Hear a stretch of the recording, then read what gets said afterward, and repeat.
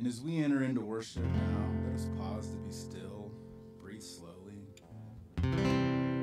recenter our scattered senses upon your presence, Lord. Pray you receive us into your mighty arms, your embrace that heals us, that loves us unconditionally. And Lord, I pray for freedom. Let your Holy Spirit fall on this place. Give us freedom from the bondage, Lord Jesus.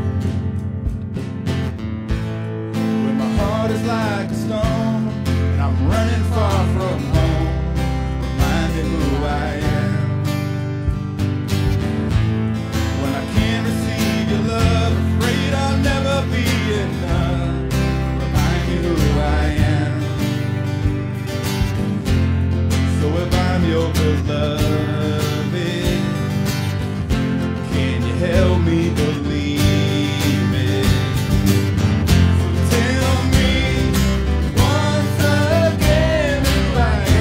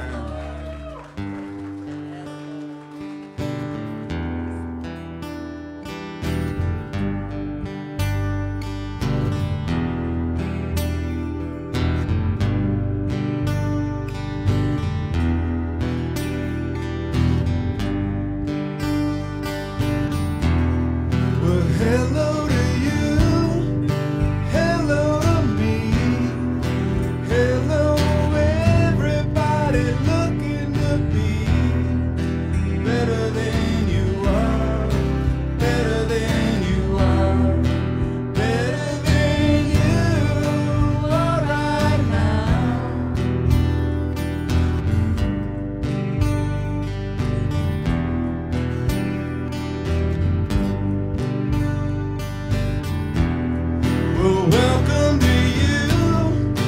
Welcome to me. Welcome everybody looking to see further than you have, further than you have, further than you ever have.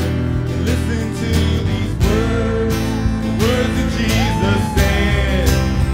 Oh, come to me, all who are weary. Oh, come to me if you are weighed down.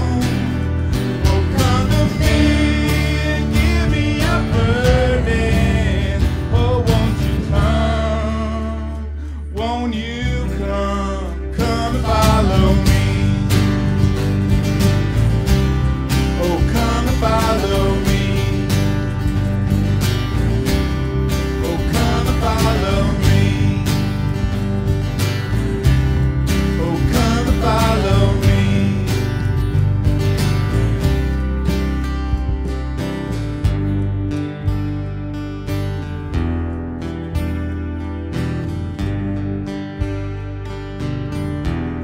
There's so many things this world will offer. So many things all shiny and new. Well, they may seem good and inviting, but they won't satisfy. It's not what you see. No, they won't satisfy. It's not what you think. So listen to these words, the words that Jesus said. Oh, come to me, all who are weary.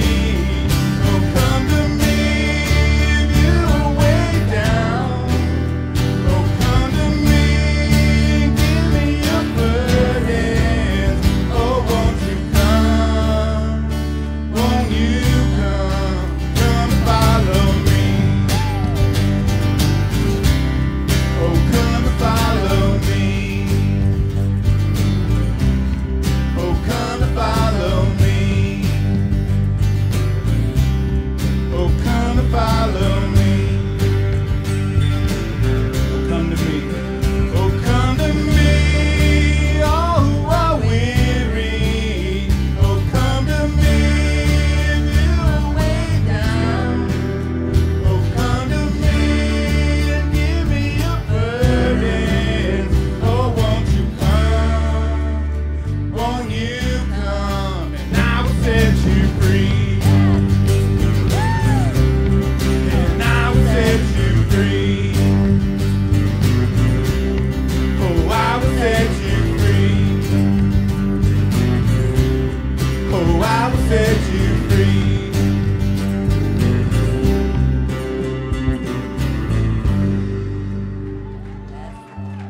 Amen. Lord Jesus, pray, Lord, your Holy Spirit fall upon us, Lord God. Pray for freedom. I pray for the clean slate, Lord Jesus. I pray for that Holy Spirit reset where we can start the day anew, start life anew. I pray for your redemption, Lord, because we're redeemed in you.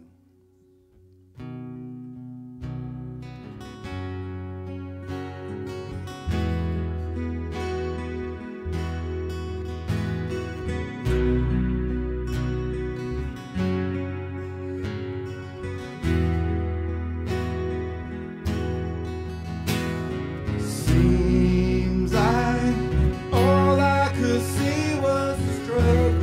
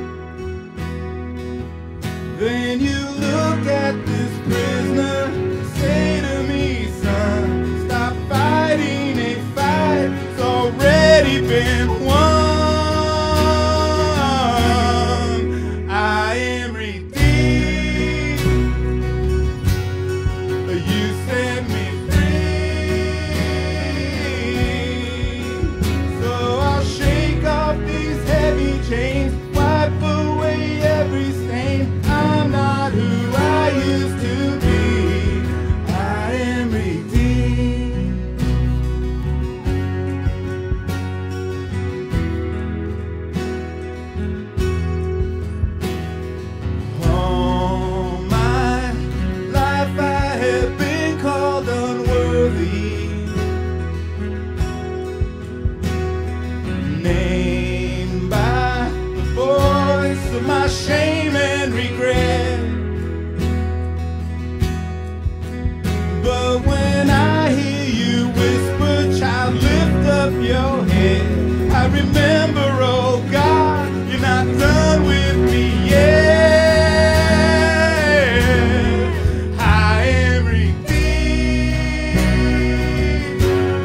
and you set me free. So I'll shake off these heavy chains, wipe away every stain. I'm not who I used to be, because I don't have to be the old man inside of me. His day is long dead and gone, because I got a new name, a new life. I'm not the same, a hope that will carry me home. Well, I am redeemed, and you set me free. So I'll shake off these heavy chains, wipe away every stain. I'm not who I used to be. Oh, I am redeemed, and you set me free. So I'll shake off these heavy chains, wipe away every stain. I'm not who I used to be. Oh God, I'm not who I used to be. Jesus, I'm not who I used to be. I am redeemed.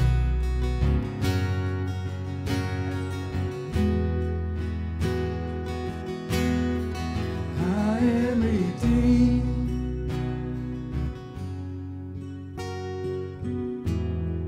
You want to do something new in us. God, you want to do something new in us. Just open your heart to that feeling, to what God is doing. You can trust Him. You can let go of the things that have been holding you back, that have been keeping you from living loved, living free, living light. That's what Jesus offers you. Barb, would you come up here? Those that have been on our prayer team and through our training, if they have a word from the Lord, we let them share, and Barb has something to share. This is a word to all of us. It's from the Lord. And He says to you, this is a word of encouragement. He says to you, I see you in the future, and you look much better than you look right now. You look much better than you look right now. Thank you. Woo! Do a chorus again.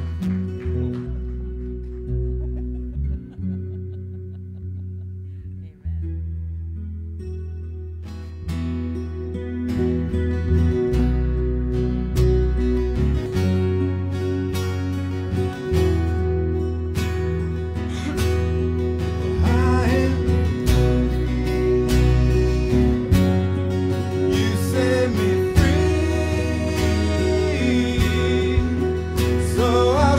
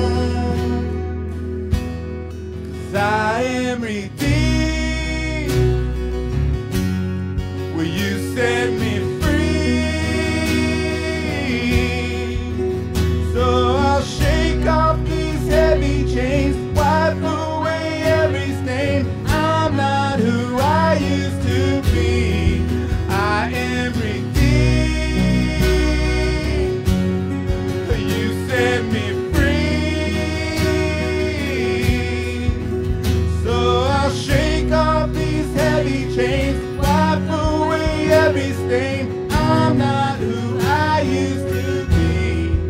Oh God, I'm not who I used to be. Jesus, I'm not who I used to be. I am redeemed.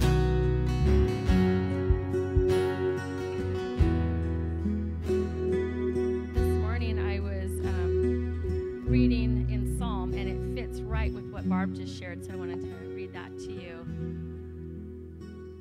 They did not conquer the land with their swords. It was not their own strong arm that gave them victory. It was your right hand and strong arm and the blinding light from your face that helped them, for you loved them. Let's just pray together. It's not our strength. It's not something we do that fixes it. You said it's your strong arm. So I pray over all of us here today that whatever it is that we're trying to fix or change and feel discouraged about, thank you that you promise, because of your great love and your strong arm, you will take that and you will give us victory. And it doesn't happen overnight, and it's not easy, but it's called surrender. We surrender to the journey, we surrender to the process, and we surrender to the discomfort and the pain of it. Because in the midst of all of that, you are refining us as gold. You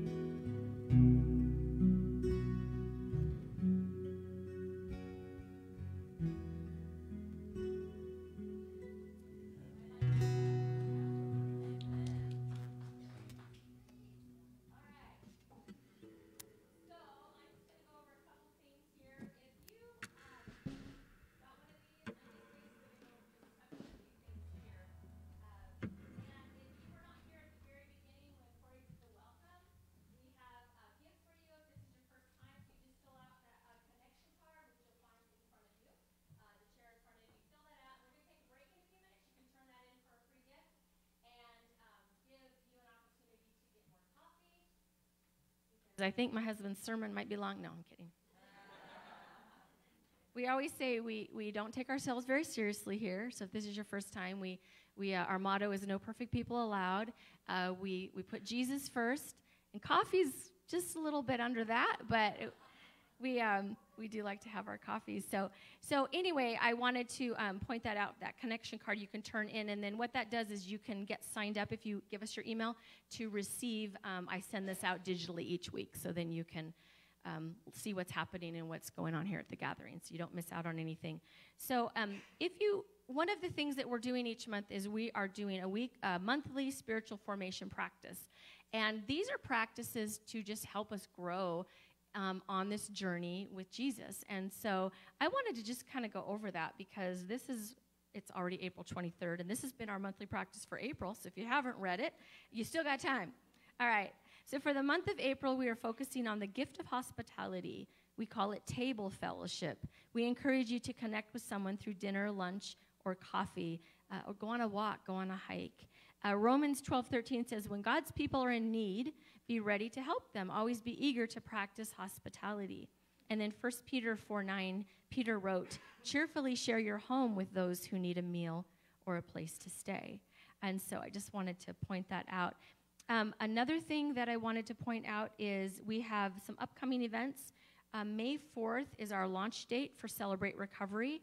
For more information, you can talk to Pastor Ernie or Sarah Harris, who will be leading that. Her contact number is on there. And that's going to be Thursday evenings. I believe it's at 6:30. And Celebrate Recovery is a 12-step program that is similar to AA, but it's really, I should have Ernie talk about it. It's Christ-centered, and then there's a lot. It's for people who have codependency, all kinds of issues. I should go to that class. So I actually just read the book, Codependent No More, because my daughter's therapist told me I should. Anyway, so moving along. Also coming up, we have May 20th, we're going to have a tailgate sale. And Audra, Cindy, and Kitsy, if you guys want to wave, they're putting that together. That's a fundraiser, and it's also a way for you to get rid of your stuff. You got a lot of stuff. I know, we all do. We're Americans. We've got a lot of stuff. So if you have stuff you want to get rid of, or if you want to come and just shop, there's going to be a bake sale and some other fun stuff. So they're going to be out in the foyer with more information. And then the last thing I want to talk about is I'm going to talk about giving. We are a nonprofit, so it's because of you and your generosity that our doors stay open and that we're able to bless our community and do the different things that we want to do, outreaches. And so we have this little card here, actually even a little code there. You can give digitally online, or you can do it old school and turn it in person. We have little giving boxes throughout the facility. So our kids ministry, I mentioned last week that we're in need of, we're growing, we're getting more families, and so we're in need of more help in our children's ministry. And 3 women signed up, and I don't know if they're in here or if they're still already helping. Gina Fritzky, Jillian Fritzky, and Phoebe Lee Sanders. And so I just want to say thank you for hearing the desire for that desire. We want to create a safe place for our children and have lots of fun activities. And so the way our children's ministry works is we have a nursery, 0 to 4, and that starts right when church starts at 10. But then we dismiss the kids, which I'm going to do in just a second, right after worship, so they can join families and sing with us. And that's kindergarten through 5th grade or 12 years old. So right now, you can be dismissed. We just need parents to sign your kids in, and then you can take a break, meet somebody new, get some more coffee, say hi. Then I'm going to actually ring a bell, like old schoolhouse bell. I'm going to ring a bell in a few minutes for you to come back in here. So, yeah, you can go meet somebody, say hi, get some coffee, and we'll see you back here in a few minutes.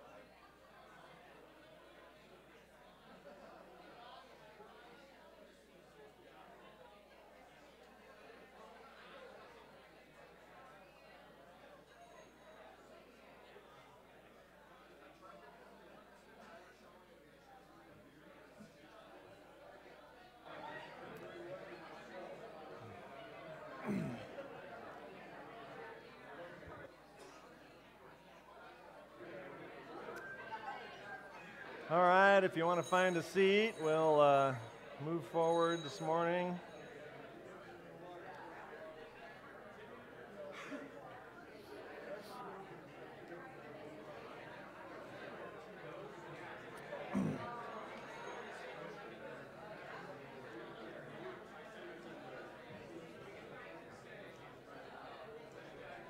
I hate to break up the great conversation, but we got things to do and places to go here, so.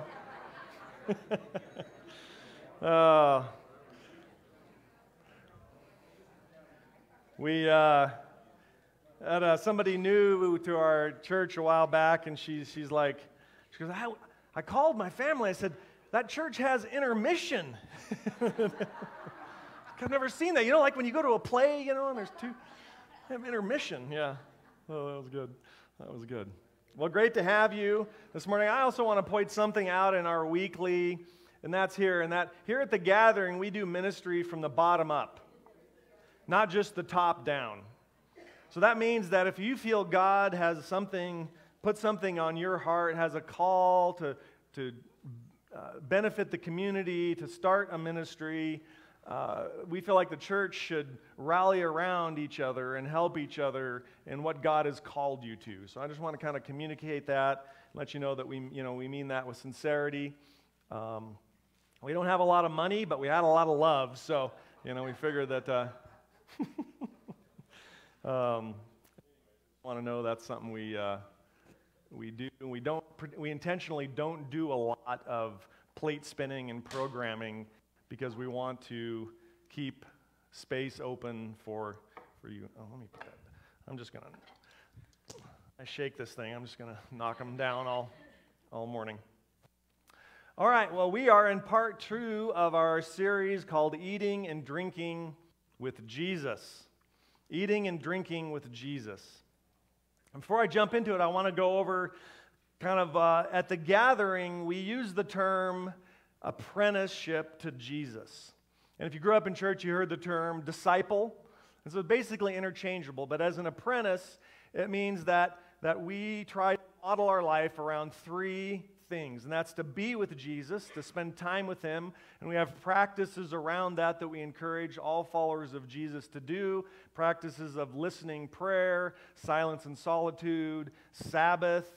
Obviously, anything that will kind of quiet the busyness and the din of your life and get in the presence of Jesus. And so that is being with Jesus. The second thing is then that we like to study Jesus, and that means to read the Gospels, read his teachings, and also discern His life and the way He did things. And then lastly, to do what Jesus did. Or a better way to say it, what would Jesus do if He were me? If He had my life, my bank account, my family, my house, my car, my time, my 24 hours, what would He do if He were me? And these things at the gathering we like to organize our lives around, encourage all followers of Jesus to organize their lives around these 3 areas, hence becoming His apprentice. And at the gathering, we think that modeling the way Jesus lived is as important, if not more important, than obeying His moral teachings. His moral teachings, in fact, we believe they really only make sense when we actually step into a life with Jesus, beginning to look at the life of Jesus and then apply His actions to ours in the best of our ability. So in this series, we're going to look at the practice of Jesus of eating and drinking. This sounds like a pretty fun practice, right? Would you go get me some water? Oh, look at that. I tell you what a good wife. Huh? I do like it about 140, though. It's a little cold. If you can, a little warmer next time. When you've been married as long as we have, yeah, that's right, yeah. Any good marriage counselors out there?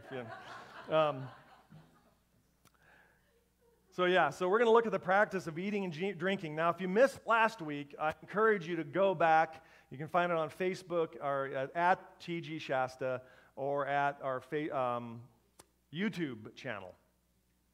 but I'll try to do a little recap because these two really connect together. So I'll do my best. So last week we looked at two accounts in the Gospel of Luke. One with Zacchaeus, the despised tax collector that Jesus invited himself to his home for a meal. And the other one we looked at was where Jesus was invited to the home of a religious leader, or a Pharisee is what they were called in those days. Probably the best translation for a Pharisee today would be pastor. But I don't like to use that term because Jesus was always blasting them. He was always getting after them. So we pastors don't use that, but that would probably be the best equal term. So we looked at those two accounts, and we looked there in Luke 7 where Jesus was accused of being a glutton and a drunkard and a friend of sinners. And you think that, I don't think that was true. I'm positive it wasn't true, but that was the reputation the religious people, he got by the religious people, and they accused him of being that. Accused him of being that. In Luke and Matthew alone, there are almost 150 references to Jesus and food. Almost 150 references to Jesus and food. Scholar Robert Karras, a Catholic scholar, got a great little book called Eating Your Way Through Luke. He said that in the Gospel of Luke, Jesus is either going to a meal, at a meal, or coming from a meal. So it's just packed with these images and these stories of Jesus eating and drinking. It was a major practice for him. In Luke alone, it starts off in Luke 2 where Jesus is born in a manger. You know what that's a feeding trough. Signifying that he is coming to be food for the world.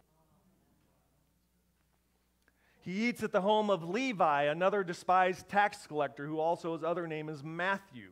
Wrote the gospel, he was a despised tax collector. Jesus eats with a bunch of his friends. He eats at the home of Mary and Martha, who was Lazarus' brother who died, and Jesus rose from the dead, if you're familiar with that. He was anointed at Simon the Pharisee's house. That was the story we looked at last week, anointed by an immoral woman. But then Jesus flips the tables and shows her to be the righteous host, and this religious leader, this pastor, to be the ungrateful outcast outsider. So he flips the story in this dramatic, ironic scene. And another meal later on in Luke, Jesus just blasts the Pharisees for their hypocrisy. There's a story of the prodigal son, which is quite famous. In fact, this painting by Rembrandt is based on Luke 15 and the story of the lost son. And this shows the son running back to the father in rags. And in that scene, that story, Jesus finishes it with a feast. The father is so grateful his lost son has returned, he kills the fatted calf and puts on a party. And this younger son, the prodigal, the son that wasted all the father's inheritance, is in the feast, and the older righteous brother who never left the father's side refuses to go in.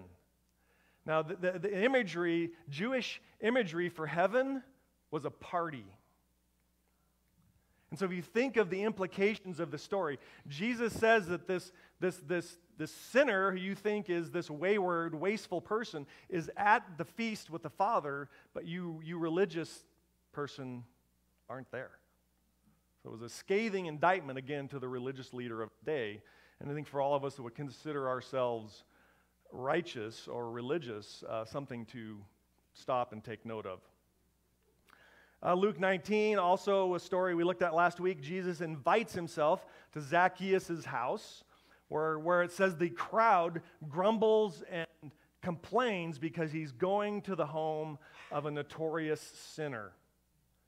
And why you shouldn't do that. In the first century, table fellowship, which is really this formal term, theological term, was very structured. You did not eat with people that were sinners, which really didn't mean what it means to us today, but it meant not Torah observant. In other words, people that did not follow the laws of Israel, and follow the guidance of the Pharisees. So Jesus was constantly eating with people that he shouldn't have been. In fact, one scholar says that, might have been Robert Karras, I forget what I read, but one scholar said that who Jesus ate with is what got him killed.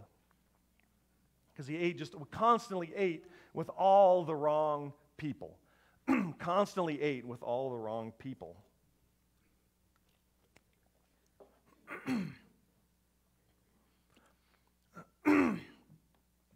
Tim Chester, who's got a great little book on eating a meal with Jesus. Is that the name of it, Mike? Yeah. Mike and I are tag teaming on it because we're using it for our sermons. And he said in the term in those two passages I looked at last week, Jesus uses the term the Son of Man, and that referring to himself. And he says that it's used twice in Luke, and he surmises that it's used once about his mission, and then a second time about his method. And so here we see in Luke 19:10, and I have those for you to kind of see on the overhead. Got those, Declan? Luke 19:10, and is it in there? Oh, maybe that one's not. But by the way, Declan, let's give Declan a hand, right? This.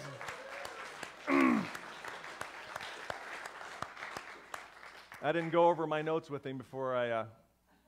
So this he surmises that from Luke's gospel, Jesus' mission is the Son. This is what he said of himself: the Son of Man came to seek and save the lost.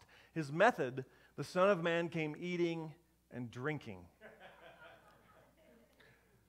So if Jesus were to have a method, as best this scholar can tell, his method of evangelism, if you like, I don't really care for that term. It's not found in the Bible, so I can dislike it. But it actually gives me some trauma from the 80s when, in youth group, and you were, it was like you felt like it was your job to go get your entire school to come to youth group. And my youth group was a little weird, so nobody stuck but me. But anyway, but as best he can tell, this is Jesus. He says this of himself: the Son of Man came to seek and save the lost. How? The Son of Man came eating and drinking.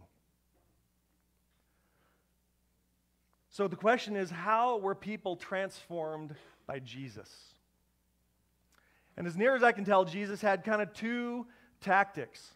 If he was around the in crowd, kind of might we say in today's world, if he was around the Bible-believing Christians, he would gather them together and preach.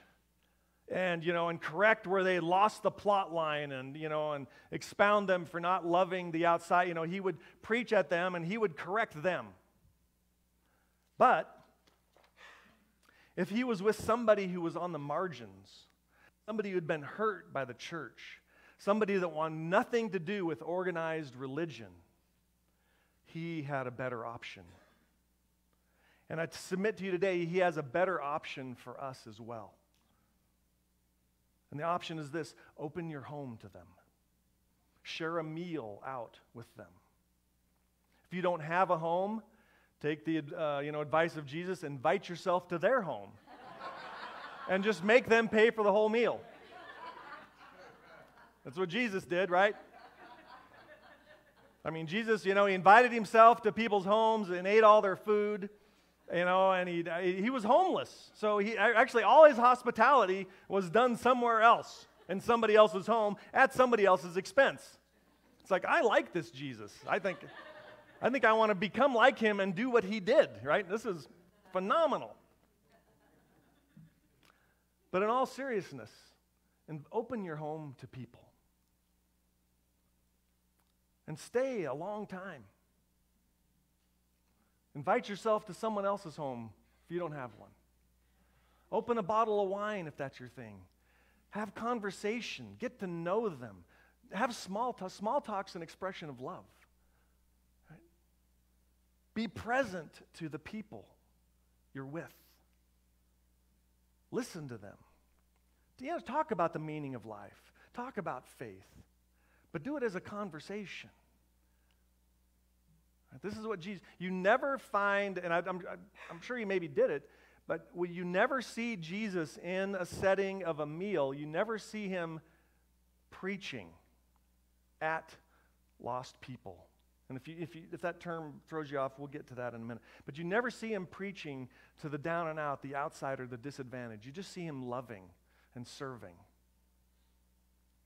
The only people you see him going after are my type, okay?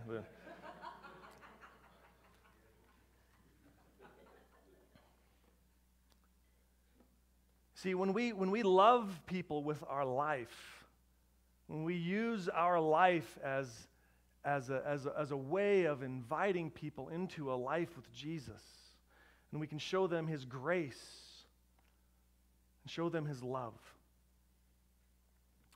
Now, this term, as Jesus used, eating and drinking with the lost, and as I said, we'll come back to that in a second, this idea of what lost means, but it is what the New Testament writers call hospitality. And again, we touched on this last week. Hospitality in Greek is, I looked it up and wrote it down this week if you were here last week. It's philoxenia. Philoxenia. It's a compound word that means love of stranger or love of foreigner, outsider, immigrant. And this can be a hard sell for Bible-believing Christians. It was in Jesus' day. But this is what hospitality in the original language means. Love of other, love of foreigner, love of stranger. And hospitality is first and foremost a heart posture of showing love to all. And then it leaks out into your life. It leaks out of your budget, out of your time, and out of the things that you've been gifted with. And it works its way into tangible acts of food and fellowship and relationship. All over our New Testament, the followers of Jesus are directed to practice hospitality. Peter, and Kristen alluded to it, Peter said in the first letter by Peter, in Peter 4, he said, above all, 4:8, above all, love each other deeply. So just in case, if you're new to this Jesus thing, you're like, okay, above all, what do I do? Peter's got it. Above all. And what does all mean? Yeah, you're good. All means all. Above all, love each other deeply. Why? Because love covers over a multitude of sins. Well, how does it do that? He goes on, offer hospitality for those of you that are introverts without grumbling. Right? Without grumbling. Humans were just the same 2,000 years ago as we are today, right? Nothing's changed. And he goes on to say in 10, I didn't write that down, but he says, use the gifts and talents God's given you to keep it all to yourself and don't share. No, to serve one another. See, as a follower of Jesus, we're called to look at everything we have as a gift. Our very breath, all of our property and our finances, they're all a gift from God to be stewarded. If we see everything in our life as a gift, then you don't hold on so tightly.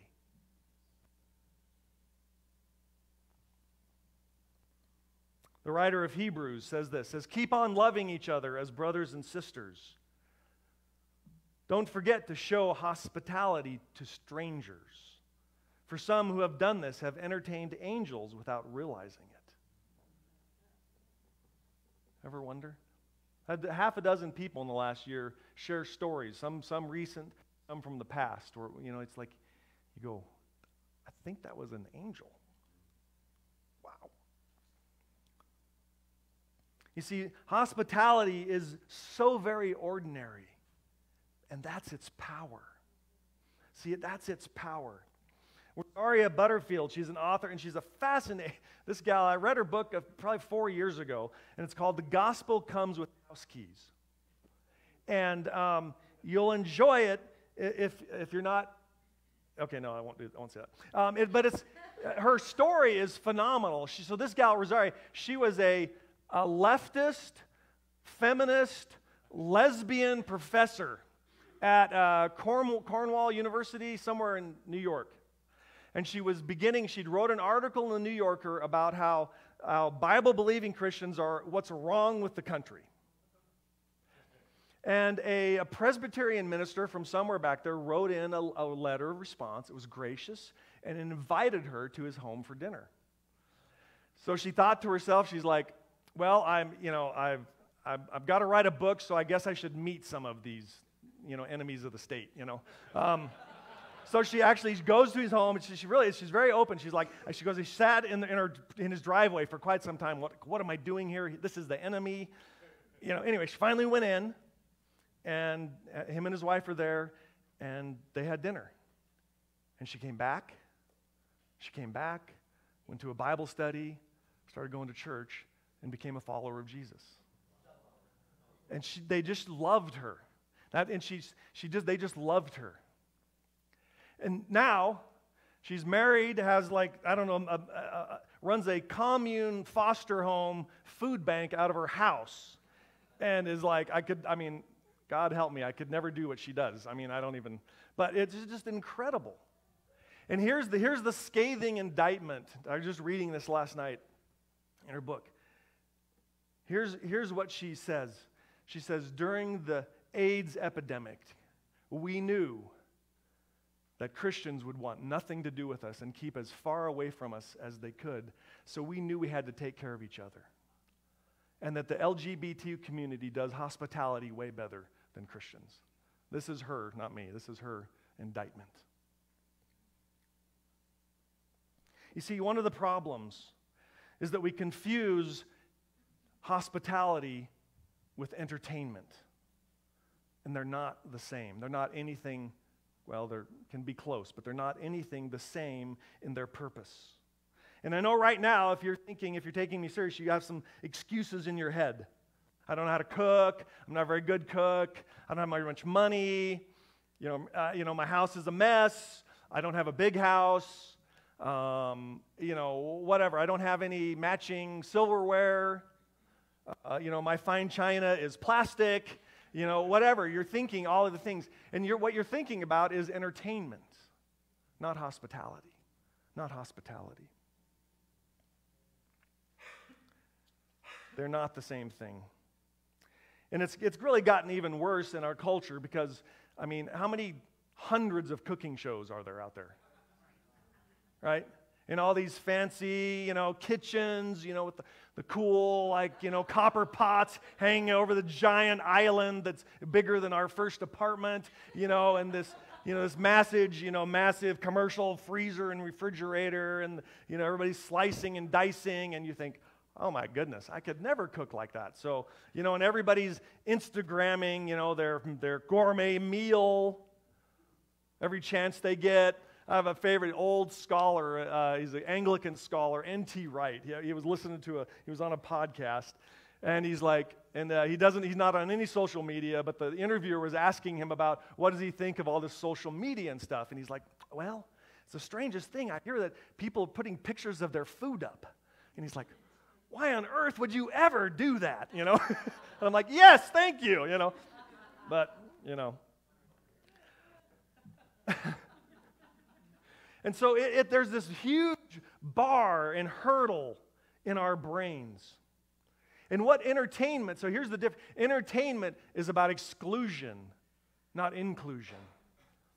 You know where you're at in the pecking order on whose party you get invited to. That was never more true in high school and college, right? What party you got invited to. You were on the in crowd or not. Entertainment's about exclusion and isolation, right? Hospitality is about inclusion, where all are welcome. And entertainment is where you show off your home, your cooking skills. Hospitality is not about host and guest, but it's where host and guest, the lines are blurred. The lines are blurred. Hospitality blur. I got to read this right because I got it on the overhead. Hospitality blurs the lines between host and guest. We had some friends over this week, and they came in, and there's something to drink. Just you help yourself to whatever's in the refrigerator is yours. Right? Help yourself. In fact, you can wash your own dish when you're done. That's it. It's great. And it lowers you're not there to entertain them. You're there to get to know them, to do life with them. You're there to show them what life is like, what you've been experiencing once you've found the love of Jesus, and how He's changed your life. You're not there to convince them of anything, but to love them. If anything, don't make your house too clean. I have a story in a second about that. Entertainment is about a trade-off. Hospitality is about generosity. In entertainment, it's like, okay, I'll get the check next time, but you get it, you get it this time, I'll get it, It's about this trade-off, of like, and I used to think this way. It's like, okay, the Smiths invited us to dinner, but she's a gourmet cook. This is a real experience, and their names aren't the Smiths, and it's not from this town. But we got invited over to the house, and they're like gourmet. I mean, she is a gourmet. She's a cook. She's an artist. And, all right, this is Jill Binger. She painted that painting, actually, back there. Wonderful friends of ours. When we first got invited over to the house, we're just like, I know Kristen especially, she's like, she made some scratch dessert that was like, just like, we're like, you can't make anything as good as this. She's like, shut up. No, but, and we're just like, and so we're like, I could never invite those people over. Until we got to know them, and it's like they were hosting us, but you can get intimidated really easy. Jesus said in Luke 14, He said, then He turned to His host. When you put on a luncheon or a banquet, He said, don't invite your friends, brothers, relatives, and rich neighbors, for they will invite you back, and that will be your only reward. I don't know about you, but I was like, what's the big deal, right? Of course, that's what you do, right? That's entertainment. No, instead, invite the poor, the crippled, the lame, the blind. Then, at the resurrection of the righteous, God will reward you for inviting those who could not repay you. Oh, something else going on here.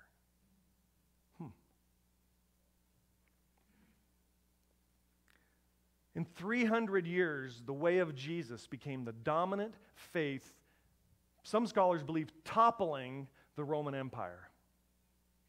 How? How did this happen? They had no political authority. Much of those 300 years, they were persecuted and killed and fed to lions and were fodder for gladiator games. And yet this no-name sect of a sliver of a sect from the backwater Palestine of the Roman Empire became the dominant faith. How did it happen? They had no buildings. They had no Bibles. It wasn't going to be a Bible for 350 years. How did this happen? One home at a time. One meal at a time. All over bread and wine. This is how it happened. We're going to do communion at the end, and this used to be for hundreds of years, this was a whole meal every week. The old, Baptist potluck, right? Every week, potluck. I love potlucks. Kristen hates potlucks. There's this little, like, orange Jell-O cottage cheese thing that only little old church ladies make or something, I think. But I mean, it's like, I think they lace crack in with it because I could just it's so good. It's so good. You see, Jesus aimed hospitality downward as a form of justice and service to those less fortunate. He aimed it downward. The practice of eating and drinking, you can probably understand where I'm getting at now. The practice of eating and drinking is central to the way of Jesus. Sadly, however, it's something that we've lost in America. Due to individualism, over busy lives. And you'd be surprised as the amount of leisure time we have now compared to any other generation in human history. And we're the busiest we've ever been. We're working often fewer hours. And all of these time-saving devices. I mean, when I was growing up, my grandma still had like the wringer washer that, I got my fingers stuck in once, like wringed your clothes out. And I mean, it was just outside. How many time-saving devices we have. And I thought 12 years ago, we moved to Boerne from the Seattle area. If you don't know Boerne, it's an hour southeast of us here. We moved to Boerne, and I thought it'd be different. I thought, we're just going to have, because I figured this out, Chris and I gained 40 hours a week because of not commuting in the Seattle. We gained 40, and we had short commutes compared to most city dwellers. But I figured we gained 40 hours a week. I'm like, there's going to be all this leisure time. We're just going to get and it was worse. Hospitality was almost worse. I was like, what? What's going on? I blew my mind because I was just, expecting it to be just the opposite. Now, no, don't get me wrong, right? People had us over and we had people over, but it's crazy how it was just not what I thought it would be. A funny story, back to the don't make your home too perfect. The first year until we moved there, it was at the bottom of the 2006 housing crash. And a couple in our church had a rental that had been trashed, and they wanted to get out of it, and they couldn't really sell it. So they fixed it up. They put like 10 grand in. New flooring. They just redid the walls, all the fixtures, outlet. It was like you walked into a brand new house. It was gorgeous. And they called us up, and they said, we feel like the Lord, and we were living in a pretty small little house, nice little place, but small. This was big, 2-car garage, had outbuildings, nice backyard. And said, well, we'll rent it to you guys for $800 a month. And we're like, whoa. So we moved into that, and so we had all this room to enter. It actually had a formal dining room, with a dining table. And so we're like, wow. So our daughter was dating a boy in high school, and so we invited his family over for dinner. We'll get to know these people. They've been dating a little while. So we invite them over for dinner. And I'll never forget what happened. When they walked in the door, the guy walked in the door. He stepped in. He was like, should I take my shoes off? No, that's fine, And he was like, I've never seen a floor so clean, And I'm like, oh, I don't, One, we don't have little kids, shredding crackers all over the floor 24/7 like we did for 20 years, Why do kids have to gerbalize crackers? That is a mystery to me. It's like, just open your mouth, put the cracker in, close down. No, Anyway. So these people, and they were, they were just like, you could tell all night. And I think we'd saved money and bought a new dining room table, so it was new. But it was like, you could tell they were uncomfortable and couldn't wait to get out of there. And they left, and I was like, because they made a couple other comments about how clean the house was, and I tried to explain, well, it just got remodeled, we just moved in, and we don't have little kids, except for Rachel, we only have one girl at home, and she's pretty tidy. And, but when they left, I said, they will never invite us to their house for dinner. Because it intimidated them. So the moral of that is, throw a little dirt on your floor and then invite people over. Right?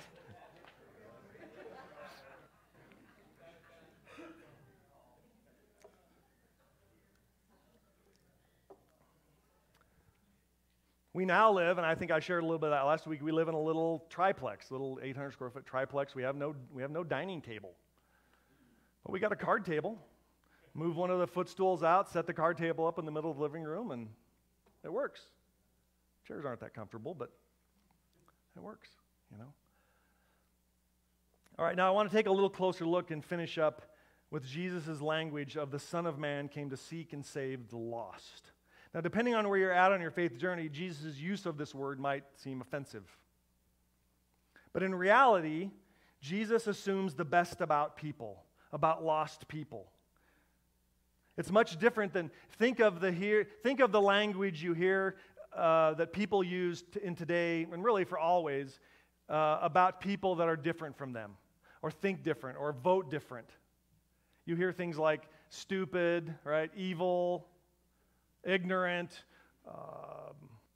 you hear disparaging language. I was telling Kristen, I think I didn't grow up in the church, but I started going when I was like 11 or 12, and this would have been 1980. So you had still a proliferation of the little old church ladies. And some of them were as sweet as, in fact, most of them were as sweet as you ever want to be. But there was that one that just felt like she was just always looking down their nose at you, you know. And church ladies can come as males too. There's a cry.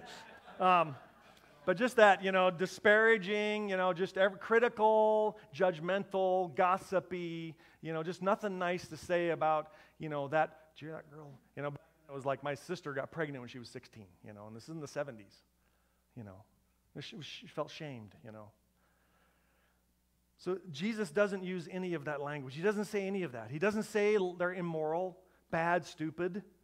Everybody gets lost, right? Who's been following their GPS and gotten lost? Who's had your GPS get you lost? Right? It was right. Yeah.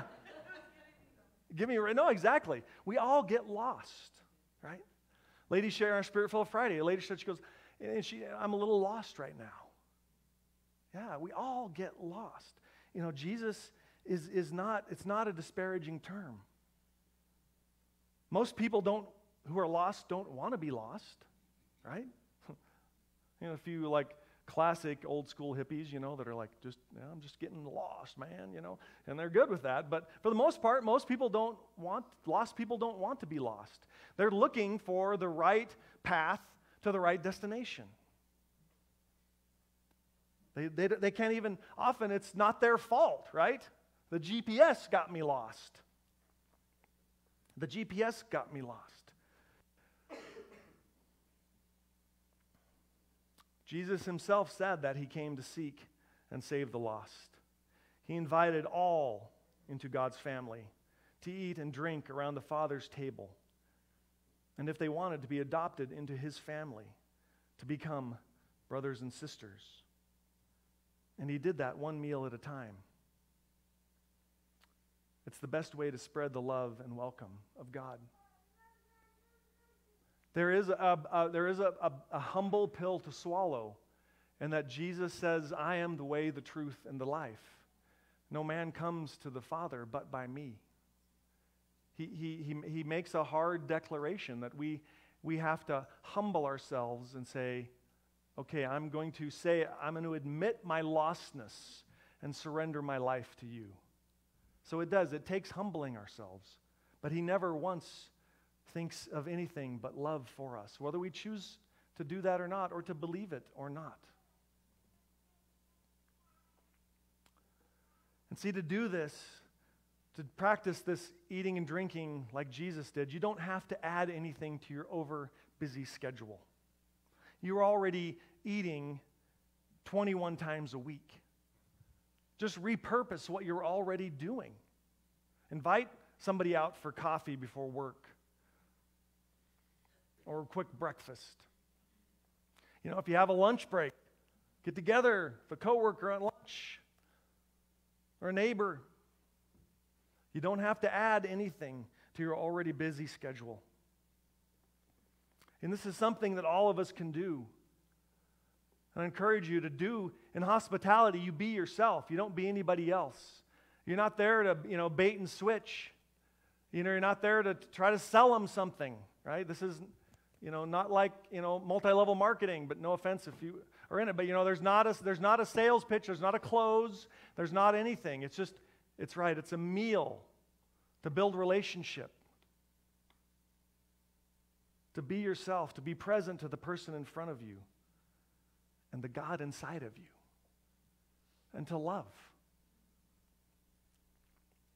And when we do this, I got to thinking, if even 30% of us started taking this serious, I think that alone, this practice alone, I think has more power to change the atmosphere of our community than anything else we could do. I think it's indeed why this is what Jesus primarily did. He ate with everybody from the highest religious, self-righteous person to the lowest, person on the rung of the ladder that no self-respecting person would ever go near. He did not discriminate who he invited into a life with him and into God's kingdom. And here's the thing, people are hungry for relationship. And they're hungry for a relationship with God. And if God is in you, who better than to offer that person relationship? Tim Chester, in his book On a Meal with Jesus, referring to Jesus' what he came to do, that what he came to do was brand new, that it wasn't Judaism 2.0, it wasn't, if you heard the series from January, you've heard that, it wasn't the old temple model religion, it was something brand new that Jesus came to do. And he says this, compare the old way with the new way, the way of Jesus. The new way is gracious rather than religious, inclusive rather than exclusive, welcoming rather than unwelcoming. It is characterized by feasting rather than fasting, rejoicing rather than grumbling. It recognizes its need and finds hope in the Savior rather than feeling self-righteous and therefore rejecting the Savior. Worship team, would you guys come?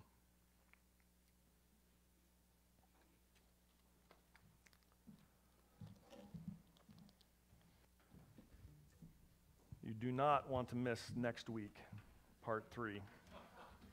I guarantee you don't want to miss it. Mike's preaching. He's got something amazing to say. Well, we're going to finish up here with a couple of songs and 2 other things. We're going to do communion, and then our prayer team will be up here right before communion wraps up. Prayer team, you guys come up so we can have more time. There's been more people coming for prayer. So as you take communion and you'd like prayer, they'll be up here to pray with you. And we'll sing a couple songs and pray together, and then we'll move on our day. So for us, if you're new, communion, we practice open communion, meaning that no matter where you're at on your faith journey, if you consider yourself a follower of Jesus, communion is open to you. For us, communion is a celebration.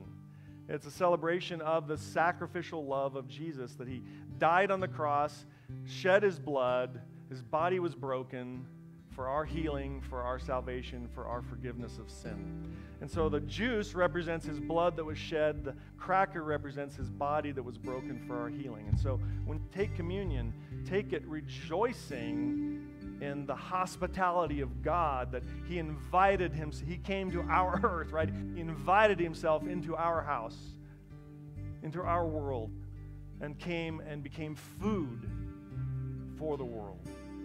And this is what communion symbolizes for us. So please feel free to take communion at any time.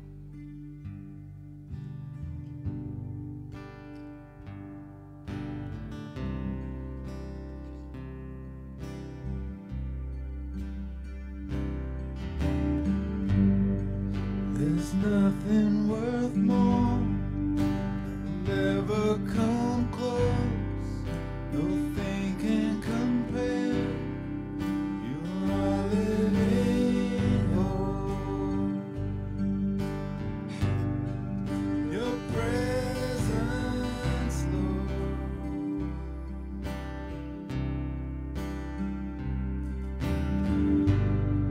And I've tasted and seen sweetest of loves, where my heart becomes free and my shame is undone. Your presence, Lord. There's nothing worth more.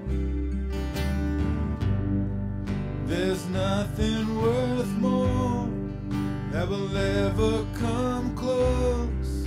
Nothing can compare. You are our living hope. Your presence, Lord.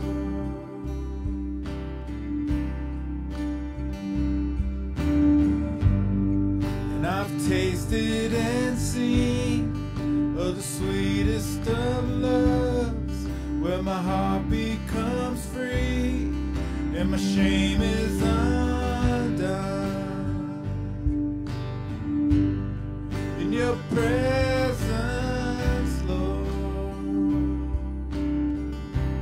Holy Spirit. Holy Spirit, you are welcome here.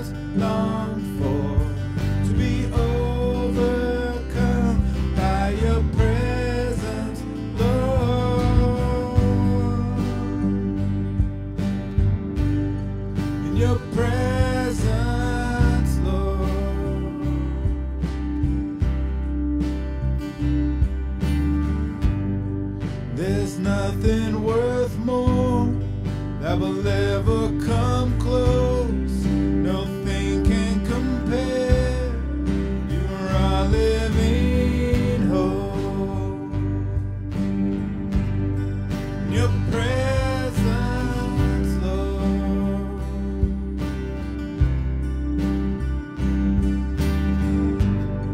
And I've tasted and seen of the sweetest of loves, when my heart becomes free and my shame is undone. Your presence, Lord. Holy Spirit. Holy Spirit, you are welcome here. Come flood this place and fill the atmosphere. Your glory, God, is what our hearts long for. To be overcome by your presence, Lord. Holy Spirit, you are welcome here. Come flood this place and fill the atmosphere. Your glory, God, is what our hearts long for. To be overcome by your presence, Lord. Holy Spirit, you are welcome here. Come flood this place and fill the atmosphere. Your glory, God, is what our hearts long for. To be overcome by your presence, Lord. Holy Spirit, you are welcome here. Come flood this place and fill the atmosphere. Your glory, God, is what our hearts long for. To be overcome by your presence, Lord.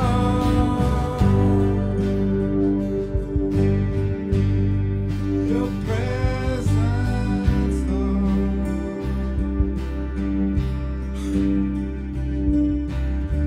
Let us become more aware of your presence. Let us experience the glory of your goodness. Let us become more aware of your presence. Let us experience the glory of your goodness. Let us become more aware of your presence. Let us experience the glory of your goodness. Let us become more aware of your presence. Let us experience the glory of your goodness. Let us become more aware of your presence. Let us experience the glory of your goodness. Let us become more aware of your presence. Let us experience the glory of your goodness.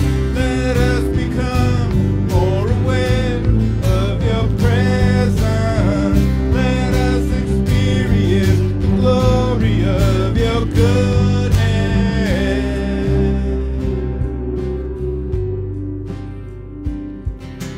Holy Spirit, you are welcome here. Come flood this place and fill the atmosphere. Your glory, God, is what our hearts long for. To be overcome by your presence, Lord. Holy Spirit, you are welcome here. Come flood this place and fill the atmosphere.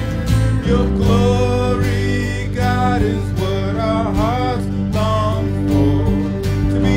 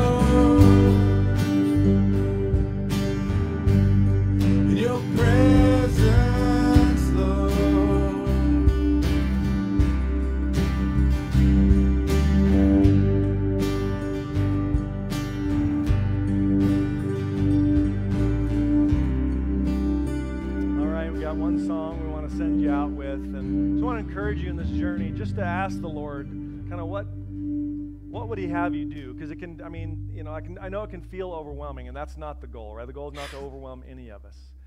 But to ask ourselves the question, if, you know, in light of the fact that I don't commute 2 hours, maybe you do, you know, if we don't live in the city like we did, you know, commute for hours, you know, I've got a dishwasher now, you know, and it's not my son, right? It's a actual commercial, you know, all these time-saving devices, and yet we host less than any generation humans in history.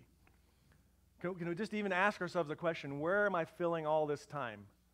Of course, we know most of it's, you know, 4.5 hours of it's Netflix, you know, but to ask, not a guilt thing, but it's asking, Lord, how can this enrich all of our lives and change the atmosphere of our community?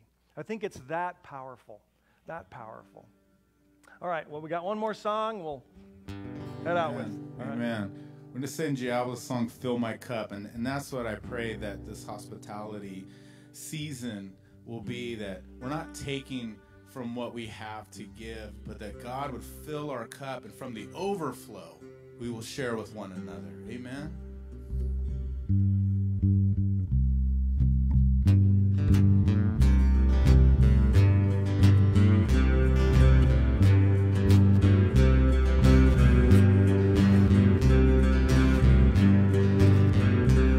I've been walking to a city that I cannot see. Depths of the valley where the sun can't reach. Well, I've been high and I've been low, been looking for the river that can fill my soul. Walking to a city that I cannot see. Fill my cup, Lord, and run it over. Give me love, give me joy, give me peace. Fill my cup, Lord, and run it over. I am your child in need, and Lord, I need you to fill my cup. Fill my cup. Fill my cup. Fill my cup. I've been walking over lies standing in my way.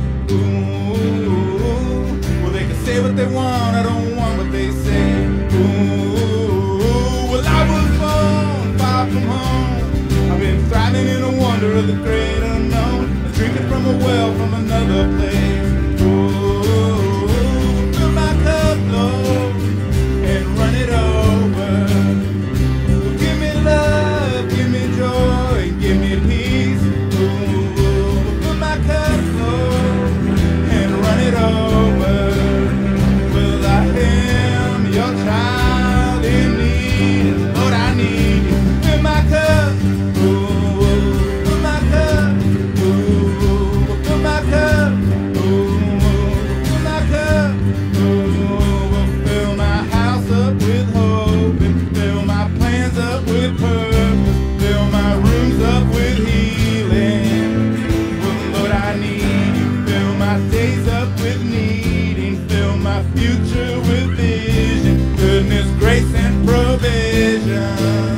Well, Lord, I need you. Lord, I need you.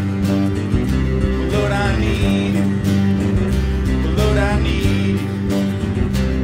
And when I get to the city that I cannot see, ooh, I know that even this valley was a golden stream. Ooh, fill my cup, Lord, and run it over. Well, give me love, give me joy, give me peace. Ooh, fill my cup, Lord, and run it over. Well, I am your child in need, and Lord, I need you to fill my cup. Ooh, fill my cup. Ooh, fill my cup. Ooh, fill my cup. Ooh, fill my cup. Ooh, fill my cup. Ooh, fill my cup. Fill my cup. Fill my cup, Lord. Fill my cup, Lord. Fill my cup, Lord. Fill my cup.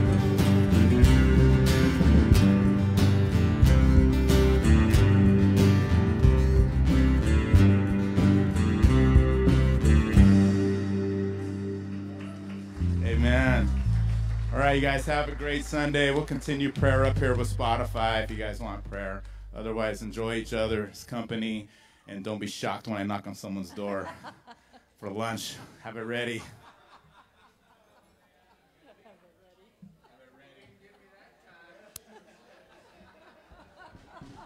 I gave you the open. I was like, roll it around.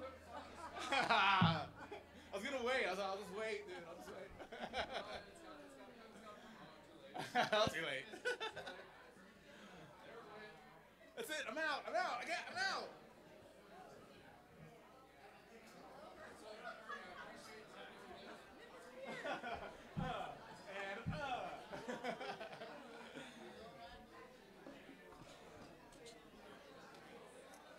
Yeah, it was a good worship. Yeah, Friday I struggled because there was kids that were so distracting.